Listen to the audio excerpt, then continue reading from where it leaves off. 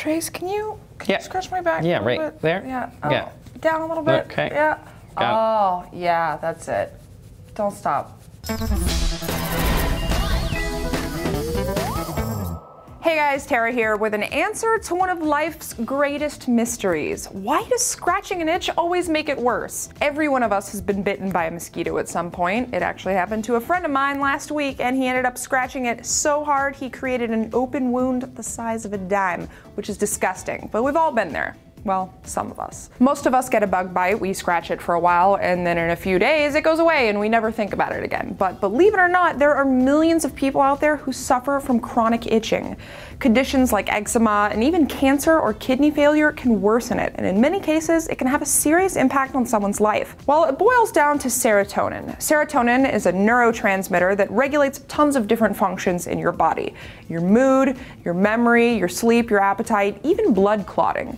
It produces feelings of happiness and well-being, but it also controls pain, and that's where the itching part comes in. Chu-Feng Chen is a researcher at Washington University, and he's been conducting studies over the years to see what produces the urge to itch. His most recent one involved mice who were genetically engineered to produce no serotonin, and he found that when those mice were injected with a chemical to induce itching, they had almost no urge to scratch, meaning that the urge to scratch and itch begins as soon as serotonin leaves your brain and reaches the irritated spot. So whenever we scratch an itch, we're actually doing so because the pain of scratching temporarily overrides the itchy feeling. The problem is that that pain causes your brain to release more serotonin, which intensifies the itch even more. So it's essentially a feedback loop where you're constantly scratching harder and harder to get rid of the itchy feeling, but all you're doing is really making it even more itchy. It makes sense, but it does bring up another interesting question. Why does serotonin cause an itchy sensation to begin with? Well, according to Chen, it has to do with GRPR neurons, which are a group of brain cells known to increase itchy sensations. As serotonin starts rushing to the part of your body that's irritated,